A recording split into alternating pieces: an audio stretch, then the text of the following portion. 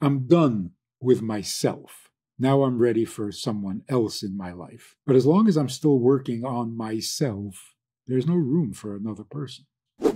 So there's this great line from this popular song, Piano Man. It's a bar scene, and one of the lines is, they're sharing a drink they call loneliness, but it's better than drinking alone. Loneliness, you share. Two lonely people get together, they're not lonely. But then they go home, and they're alone. Now, loneliness, we understand why it's painful, unpleasant, whatever. What is wrong with being alone? Why is everybody saying, just leave me alone? So really, in a sense, what you're saying is, well, it seems that perhaps what you're saying is there isn't necessarily anything wrong with being alone per se. It's just missing perhaps the thing that brings meaning and value and fulfillment to everything that the person is. The thing that brings me to something more than me. Right. So it's a divine instinct, not a human instinct. Human beings would rather be alone. Just leave me alone. If I need something, I'll call you. But don't call me. Right? That would be the human instinct. The divine instinct in us, which we're mimicking God, is no, just me does not compute. And we don't know why. There's no pragmatic benefit. On the contrary, pragmatically, it's a disaster.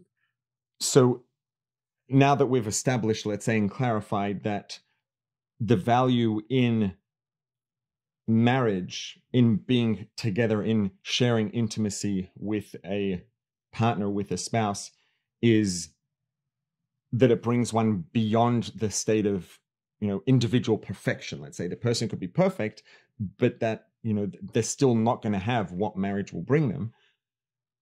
To what degree then does a person need to be perfect or as close as possible to being perfect before they're ready to get married or pursue marriage, to be able to add that on top of themselves in, their perfect state of being? Well, ideally, they should be perfect in the literal sense of the word. Good luck with that. Right. Responding perfectly to every situation, properly, exactly, correctly, proportionately. Okay, that's... In this case, perfection means I don't want to have more of me anymore. Enough about me. So, in that sense, I'm done with myself. Now I'm ready for someone else in my life. But as long as I'm still working on myself, there's no room for another person.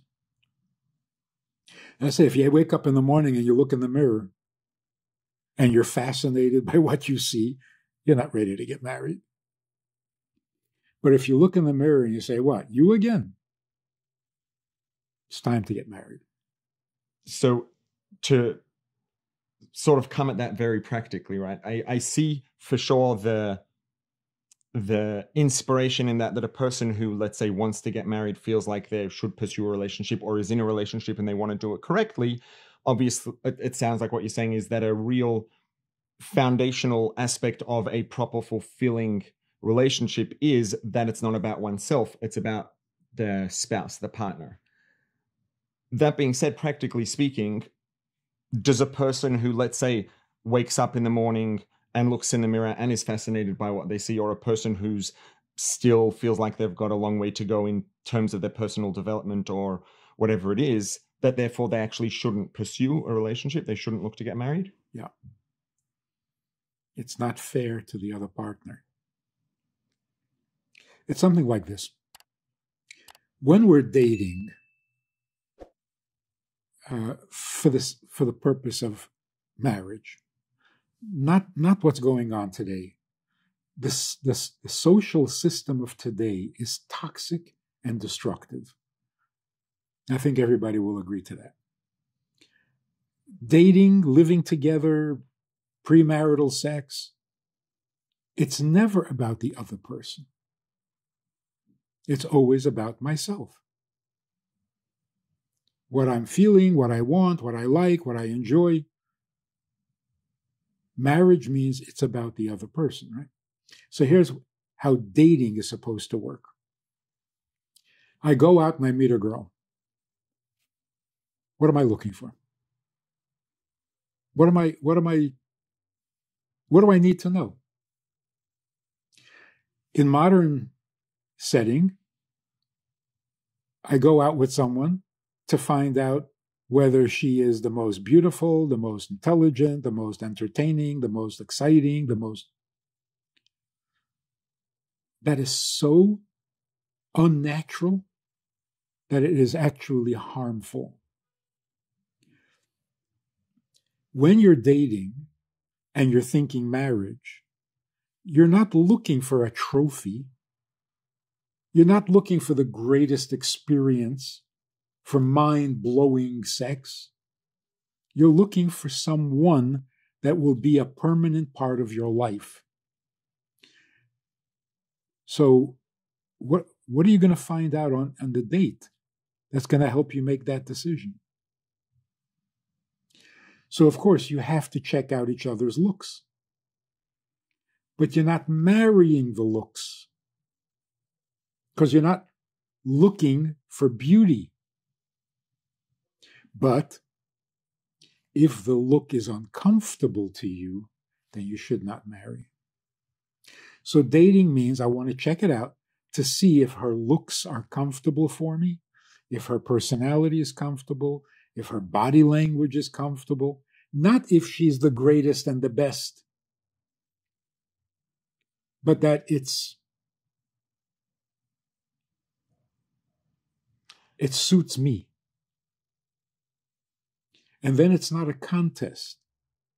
You're not going to have a society or a community in where there's one very good-looking girl, and that's all any of the guys want or are looking for, and they're competing for her attention. That is such an unhealthy society. One other thing. If you're really thinking about marriage, take this very seriously. Imagine a woman gets married, and they've been married for, 35 years. She's now 50 years old. Her husband comes home and says, "We just hired a new secretary at the office. She's gorgeous." I say this to a group of women, and they all go, "Oh my God, what? What's wrong with a gorgeous secretary? Why is that a threat to the wife?" And if it is a threat to the wife, what kind of life is she living? This is cruel and unusual punishment, that a 50-year-old has to be competing with a 20-year-old. It's cruel. It's an unlivable lifestyle. If the husband hires a beautiful secretary, the wife should say, "Oh, great, it's good for the business," and not feel threatened at all. That's called a marriage. That's called intimacy. That's called a family and a home. But if she has to compete with every 20-year-old, she doesn't have a life worth living.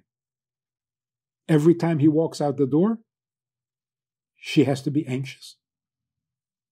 That's horrible. So the entire system of modern dating and marriage, it's nasty.